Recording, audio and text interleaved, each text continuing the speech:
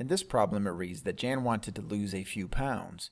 She weighed herself at the beginning of May and again at the beginning of June. How much weight did Jan lose? Well, to figure out how much weight Jan lost, we have to figure out what is the difference between 136 and 129 and 4/10. So what we have to do is set up our problem by writing the whole numbers directly on top of each other. And I'm going to add a decimal at the end of 136 and write a 0 in the tens place.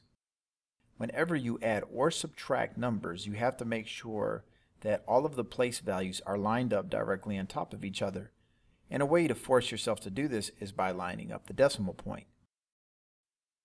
Now we have to subtract 4 away from 0, but you cannot take 4 away from 0, so we have to turn that 0 into a 10 and borrow from the 6, which will be a 5.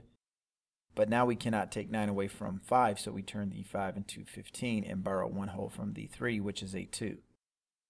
Now we can start our subtraction. So I'm going to start by dropping this decimal straight down, and 10 take away 4 is 6, 15 take away 9 is also 6, 2 take away 2 is 0, and 1 take away 1 is also 0. But I don't have to put any zeros out here in front. So we would say that from May to June, Jan lost a total of 6.6 pounds.